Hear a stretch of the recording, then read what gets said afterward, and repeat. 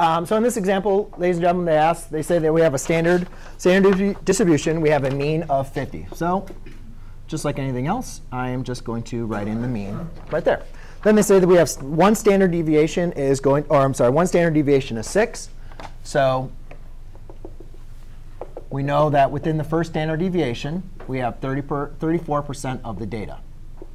So if I'm going to add one standard deviation, I'm now going to have 56 and 44.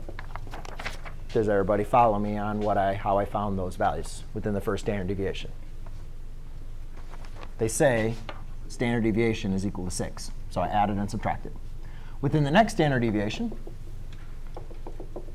is 13.5%. OK, and that value is going to be 38. And that's going to be 62. So that's one standard deviation. That's two standard deviations. And then the last one is the third deviation, which you know is 2.35%. 2.35%. And you will need to know these percentages. So if I subtract again, that's going to be 32. And that will be 66. And that's 3 deviations. OK? So number 20, it says find the probability that a value selected at random is in the given interval at most 56.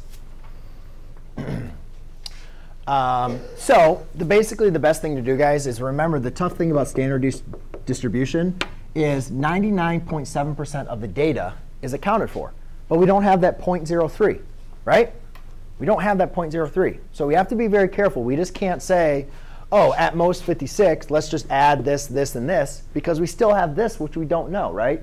We could do fourth standard deviation, and we can keep on going smaller, but we're still never going to get absolute the percentage. So to account for these, what we're going to do is we know we have at most 56, right? So we can't go any higher than 56, correct? Now, if the mean is directly in the middle, then what percentage is it from the mean all the way to the left? Of our data, what percentage is that? 50%. So I know from 50% down, or from 50, the mean, there is 50%. Now, how much farther do I need to go from here to at most 56? 34. So that's going to give me 84%. If you were just to add 34 plus 34 plus 13.5 plus 2.35, that's going to be very close to 84, but it's not going to be your exact percentage. OK? So make sure, guys, the trick that we're going to have with these is this parts of the data that is not accounted for. So therefore, we have to want to use we don't want to guess or assume these at all. We want to make sure that we can account for that by using the mean is exactly 50% halfway in the data. OK? OK.